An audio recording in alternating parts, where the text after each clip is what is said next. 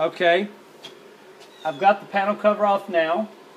What I'm going to do, our Dakin unit that we're actually putting in is so efficient. It only takes a 15 amp double pole breaker. I'm going to actually demonstrate how to put this breaker in.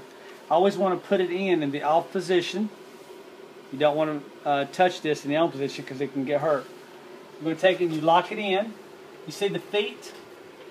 And these things are actually designed to lock in. I want you to look at that.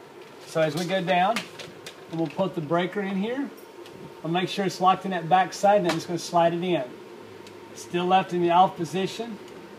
I'm going to run my wire nice and neat. Down here, this is an older panel box. There have been a lot of people in here. So I'm going to get a measurement. Come in here and cut it.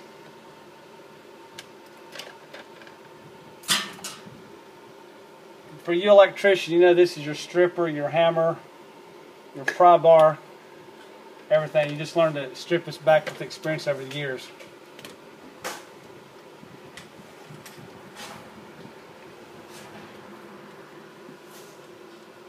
This is a 220 breaker. Yes, we are going to have to tape this white wire with some black wire.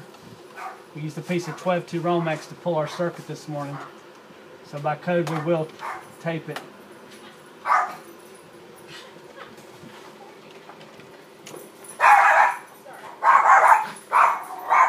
We're finishing making it up here.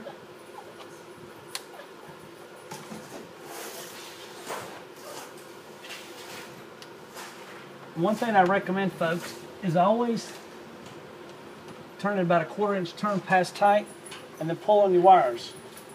Make sure you got a good circuit, because if these wires are loose, over time this will melt and it'll catch on fire. If you have any more questions about how to do electrical wiring, ITE breaker boxes, any particular electrical item that you can think of, just give us a call at Jones Air Conditioning and Electrical at 239-596-5855. Thank you.